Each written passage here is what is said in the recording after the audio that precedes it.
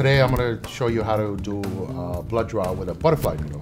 And this is a butterfly needle, obviously because it has wings, and they're much easier to use. And then we have our tubes, we have our alcohol pads, the Band-Aid, and we have the gauze pad to take care of the patient after we're done drawing blood.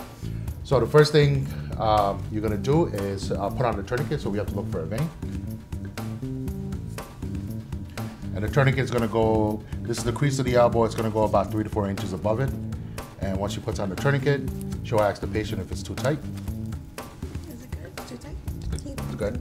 And then ask the patient to pump their fist a couple times. And she's going to palpate. Well, palpation is where she's going to just feel for a vein, and the vein will bounce back on her fingers and she'll know that's a good vein. So you never go by sight, you always go by touch to feel for a vein.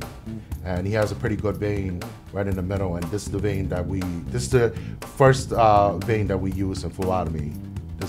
And then there's choice 2 and 3. Okay.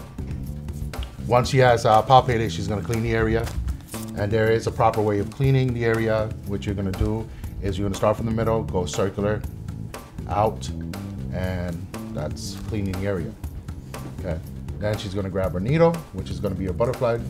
And with the butterfly, she's going to pinch the wings and uncap it. And then the angle, she needs to create an angle about 15 degrees, so go a little bit more. 15 degrees, and then before she goes in, she's going to tell the patient she's going to feel a little pinch. I'm going to feel a little pinch. And the one good thing about a butterfly, it's a smaller needle, so it hurts less. And the other thing is, whenever you have stuck the needle inside the vein, you're going to see a flash of blood. So that lets you know you hit a vein. And the way the blood comes down is when she takes one of the tubes and then inserts it into the plastic cup that she's holding in her hand. And then you'll see the blood just come down and collect into the tube. And then she'll take another one, the next one, and take that out. Then after that, she'll take off the tourniquet and tell the patient to release her fist. And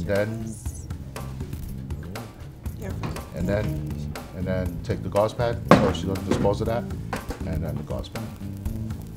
And then after that, she'll put the Band-Aid on the patient, and that's it.